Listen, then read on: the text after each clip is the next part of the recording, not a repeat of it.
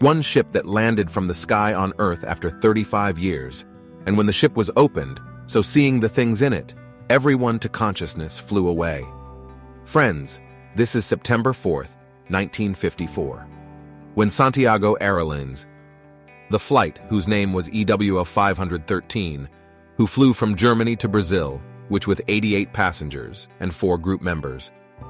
The flight was supposed to take only 18 hours to travel, but after a few hours of flying, he lost contact with the control center, and 92 people, this ship full of people, the plane disappeared from the radar somewhere, and later, Santiago Co. was closed.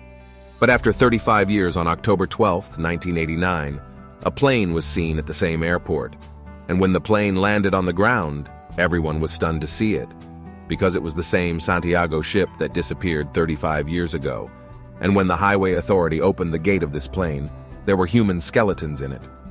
Gangu says the ship must have gone into time travel, but how did the pilot's structure land the plane safely?